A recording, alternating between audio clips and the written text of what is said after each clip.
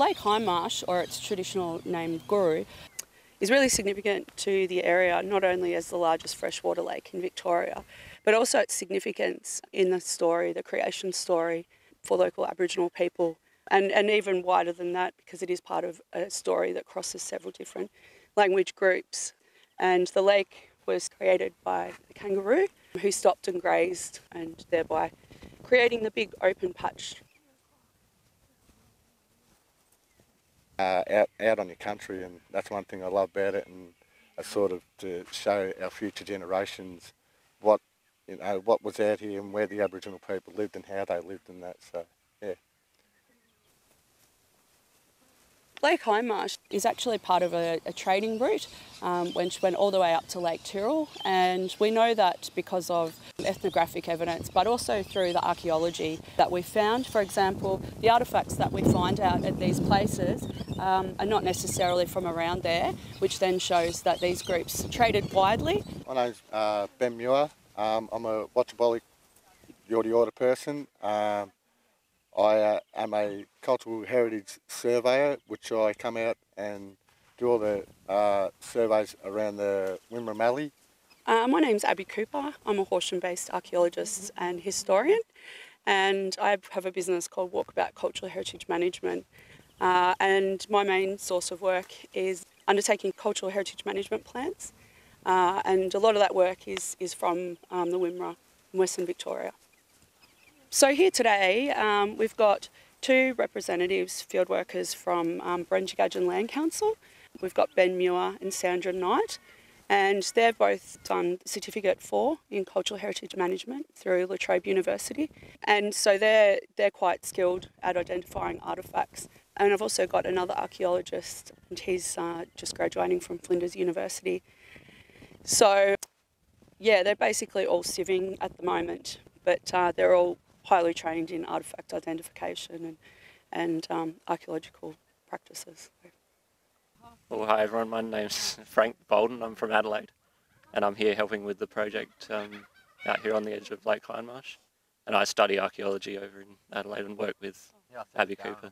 So, yeah, it's really been exciting to be out here all week in this beautiful environment and working with traditional owners on such a nice place. Well, it feels fantastic mainly because I'm working with people that have the heritage here, and they're seeing them discover a bit more of the story of that. It's always nice to see members of the community come out and be passionate about discovering their history and heritage. And we can see Sandra and Benno are extremely passionate about their heritage, and through talking to them this week I've seen that they love to share it with the community and through their courses, and they're passing it on through to their next generation too. So that's fantastic to see. So one of the other really fantastic things about our work is being out on country with traditional owners, and a lot of our stuff is through written reports and textbooks and things like that. But oral history, there's still so much oral history that's around, and also learning about their connection to country, which is quite different to ours, and often the way that they see the landscape, and pick up on little things that we walk over, even as trained archaeologists. So that's one of the really amazing things, and it's something that I always endeavour to include in the reports. It's very, very important to share those people's oral history as well, because that's what's been handed down and through the generations, and it doesn't all just come out of textbooks. Yeah, I love it. You know, it's my passion and my history, and I love working for my people, and that's what I've always wanted to do. We're doing excavations, some test pits for an extension of a sand mine, and what we were doing is looking for artefacts subsurface. So we dug down about 2.8 metres, and that's the depth it was down to the natural ground surface. So we were just making sure that any sand that they did extract was not going to interfere with anything such as large artefact scatters, shell midden sites, even burials. Burials are quite frequent in that landscape out there too. So far out here we've found, at Lake Hindmarsh, we found a grinding stone, which is, an actual grinding stone, which is actually for making to use ochre or crush up our, food or something, back in our days. That's what our people used to use, was the grinding stone.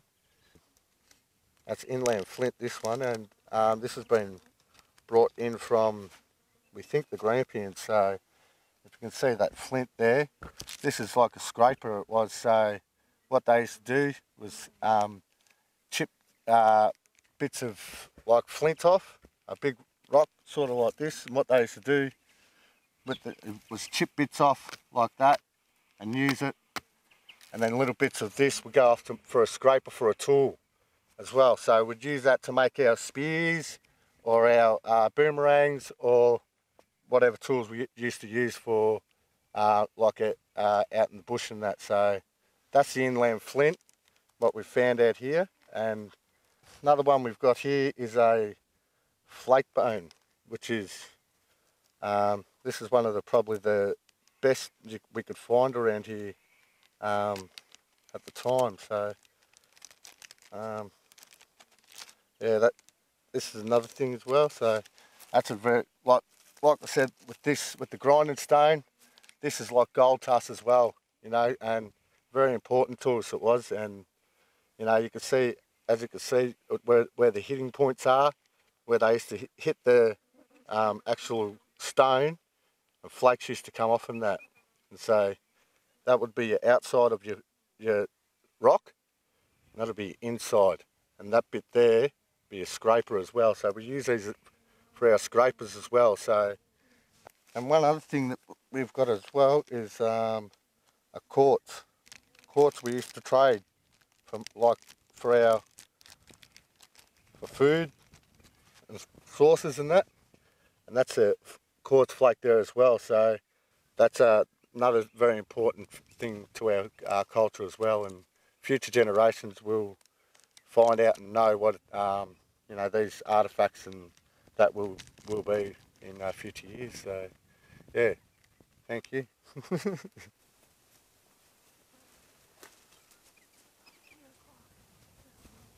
I think as we know the sort of changes that it's been through, and to think about the ways that it sustained people, and we're able to live out here, and then we see the changes today, and it just makes this a fascinating area to really, the archaeology can really reveal what people were doing out here, the occupation. Yeah. There was a large survey done across Victoria called the Victorian Archaeological Survey. That was conducted in 1979. That was the last time this area and Outlet Creek and Albocutcha was really surveyed. Well, I think there's a lot of opportunity around here. We know of a lot of sites around the lake bed, and this is a new sort of study area that we're exploring here. There's lots of scarred trees and scatter sites where we can see occupation. So there's a high potential for finding things here too. There's even the need to go and inspect them, inspect the condition of them. Are they still there? The trail bike riders are creating a lot of damage, which was evident when we did drive along the eastern track of Outlet Creek. For example, on the banks, the dry banks, it's very sandy. You can see they've ridden their bikes up and down, and there's some large trees that are just on those embankments that will eventually fall in, and also natural occurrences like fire and things like that. But it really is important to go out and document these things. Around here is really significant for our culture and that, because we see the scarred trees, we find the artefacts and all that, and we know that our people lived out here and used the tools and all that, and we know that it was really significant out here to our people. It's just about protecting those sites because they are rapidly diminishing, and yeah, just creating awareness about that. Our purpose is not to ever stop development or people's activities. It's just to really, protect it, and we find ways to work around that. I think it's so important to improve knowledge about native title and cultural heritage. And also, I think more education could be done in schools. There's a lot of romanticism about archaeology, and that archaeologists generally go over to, Greece and places like that. and study what is considered ancient archaeology. However, we have evidence here in Australia that we have some of the oldest material culture in the world. Now we can, with great deal of surety, say that we have material dating back 55,000 years, which compared to something that's 2,000 years old being recovered in Rome is pretty amazing. So it's something definitely that's underestimated, and it's right just here on our doorstep.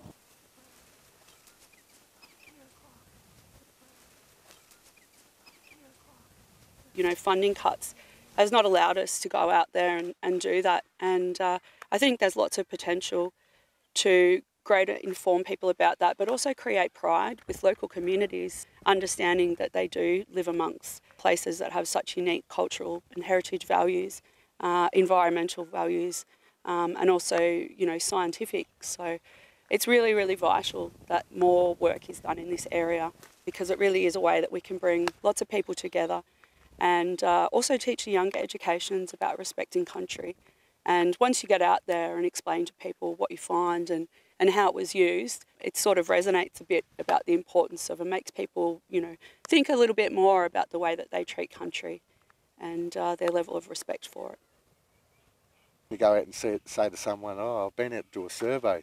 I say, oh, where you been? Where you been? And I say, oh, we've been out Lake Hindmarsh, or, you know, out Lake Albuquerque or somewhere, or maybe even out in the Grampians. We do a lot of surveying in the Grampians too. So, but out here is really dry and all that. But it's really important to our community, because we've got to keep it alive in our community. And if we don't, well, it's just going to die, and our kids are never going to see the way that we lived back in, well, thousands of years ago. So, and that's what we need to do, is keep our culture alive in schools and in workforce as well. So, you know, that's really important to us as well. So, yeah.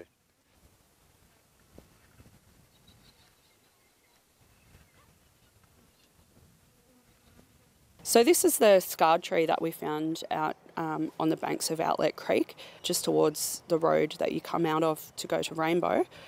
This one here is a scar. The size of it indicates that it was possibly used, the wood was removed to make a shield or something of that kind. And what we can see is some stone axe marks up on the top right-hand side. And this is really unique because there's not that many scarred trees now that have stone axe marks. So this tree is really special. It's also quite unique as well because it also tells us that it was used in European times. The large scar on the other side of the tree was possibly removed to make bark for a bark hut, and this has evidence of steel axe marks down the bottom left corner. So this tree is really important. It may possibly contain two scars from two different eras, or it may just be the presence of the use of a steel axe in times when also that people were utilising stone axes. So this tree in particular, it was unregistered, just in the process of registering it, and it will then be protected under the Aboriginal Heritage Act.